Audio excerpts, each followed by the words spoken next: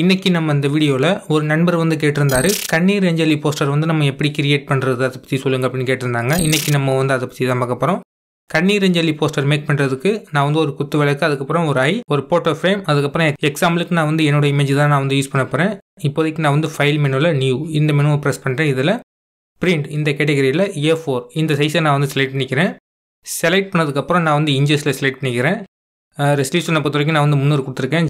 Just நான் வந்து create இந்த பட்டனை ப்ரெஸ் பண்ணிடுறேன். இப்போ நமக்கு வந்து டாக்குமெண்ட் வந்து ரெடி ஆயிடுச்சு. இதுக்கப்புறம் நான் வந்து இந்த போட்டோ ஃப்ரேமை நான் வந்து உள்ளே இருக்க இம்போர்ட் பண்ணுறேன். பார்த்தீங்கன்னா தெரியும், கரெக்டான சைஸில் நீங்கள் வந்து ஃபிட் பண்ணிக்கோங்க. இதுக்கப்புறம் நீங்கள் வந்து ட்ரான்ஸ்ஃபார்ம் டூல் செலக்ட் பண்ணிக்கிட்டு கரெக்டான சைஸுக்கு நீங்கள் வந்து அட்ஜஸ்ட் பண்ணிக்கோங்க.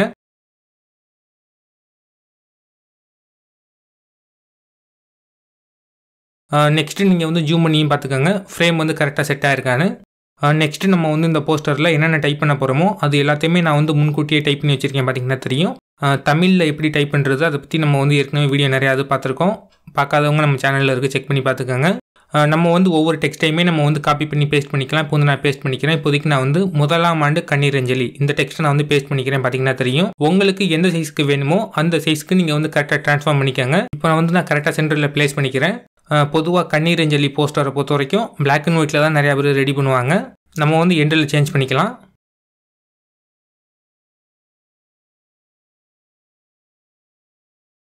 நெக்ஸ்ட் நான் வந்து நியூ லேயரில் சேவ் டூல்ஸில் ரவுண்டட் ரெக்டாங்கிள் டூல் இந்த டூலை நான் வந்து செலக்ட் பண்ணிக்கிறேன். ஃபில்லை நான் வந்து ஆஃப் பண்ணிவிட்டு ஸ்ட்ரோக்கை மட்டும் நான் வந்து ஆன் பண்ணிக்கிறேன். ஆன் பண்ணதுக்கப்புறம் இந்த டெக்ஸ்ட்டுக்கு வெளியே நான் வந்து ஜஸ்ட்டு ட்ரா பண்ணுறேன். பார்த்தீங்கன்னா தெரியும், இந்த ரெக்டாங்கிள் பாக்ஸ்க்கு உள்ள இந்த டெக்ஸ்ட்டை நம்ம வந்து ப்ளேஸ் பண்ணியிருக்கோம்.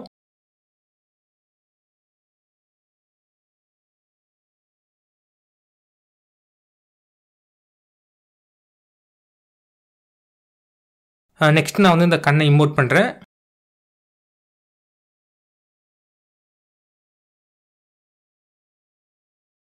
இப்போ நான் வந்து இந்த ஒரு ஐயை மட்டும் காப்பி பண்ணி ரைட் சைடு நான் வந்து பேஸ்ட் பண்ணிக்கிறேன்.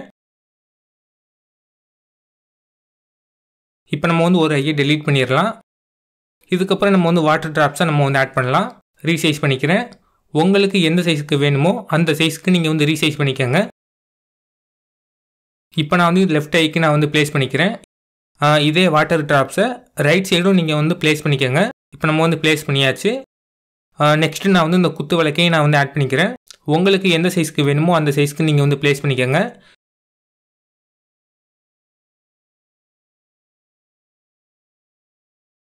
இதே குத்து விளக்கை நான் வந்து டூப்ளிகேட் பண்ணிக்கிட்டு ரைட் சைடும் நான் வந்து ஆட் பண்ணிக்கிறேன். இதே மாதிரி நீங்களும் ஆட் பண்ணிக்கோங்க. நெக்ஸ்ட்டு நான் வந்து என்னோட இமேஜை இப்போ எக்ஸாம்பிளுக்கு நான் வந்து இம்போர்ட் பண்ணுறேன். வேறு ஃபோட்டோ வேறு கிடைக்கல அர்ஜென்ட்டுக்கு, ஸோ அதனால தான் நான் வந்து என்னோட இமேஜை நான் வந்து இதில் ஆட் பண்ணுறேன். நெக்ஸ்ட்டு நான் வந்து என்னோட இமேஜுக்கு கீழே பாட்டமில் லைட்டாக நான் வந்து எரேஸ் பண்ணிக்கிறேன். பேக்ரவுண்டோட நமக்கு வந்து மெர்ஜான மாதிரி தெரியணும். அதனால தான் நான் வந்து என்னோட இமேஜை நான் வந்து லைட்டாக எரேஸ் பண்ணிக்கிறேன். அப்போ தான் நமக்கு வந்து இந்த ஃபோட்டோ வந்து இதில் இருக்கிற மாதிரி நமக்கு தெரியும்.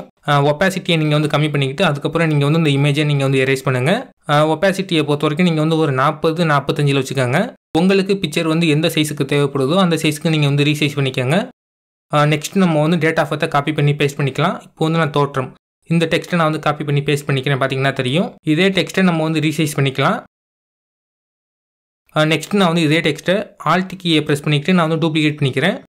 இதில் நம்ம வந்து மறைவு இந்த டெக்ஸ்ட்டை நம்ம வந்து ஆட் பண்ணிக்கலாம். இதுக்கப்புறம் நம்ம வந்து நேமே ஆட் பண்ணிக்கலாம். இப்போ வந்து நான் கீழே ஆட் பண்ணுறேன். இப்போ எக்ஸாம்பிளுக்கு நான் வந்து என்னோட நேமை வந்து நான் ஆட் பண்ணிக்கிட்டேன். கணேஷ் இந்த நேம் தான் என்னோட நேம். இந்த நேமை நான் வந்து ஆட் பண்ணிக்கிறேன். போஸ்டரில் நீங்கள் வந்து நேமை மட்டும் கொஞ்சம் பெருசாக கொடுத்துக்கோங்க.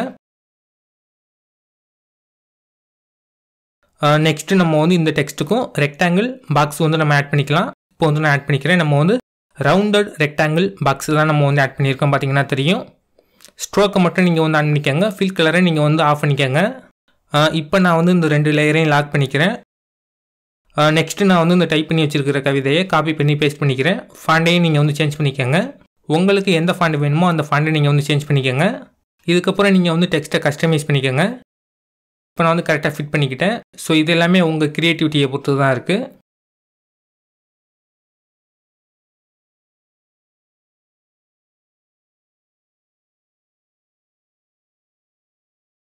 நெக்ஸ்ட் நம்ம வந்து பாட்டமில் ஒரு டெக்ஸ்ட் நம்ம வந்து கண்டிப்பாக ஆட் பண்ணுவோம். அந்த டெக்ஸ்ட்டை நான் வந்து இப்படி காப்பி பண்ணி பேஸ்ட் பண்ணிக்கிறேன். ஸோ வர்த்தத்துடன் நண்பர்கள் மற்றும் உறவினர்கள் இந்த டெக்ஸ்ட் வந்து எல்லோரும் ஆட் பண்ணுவாங்க. அதே மாதிரி நம்மளும் ஆட் பண்ணிக்கலாம். பாட்டமில் உங்கள் ஊர் பேரை கொடுத்துக்காங்க.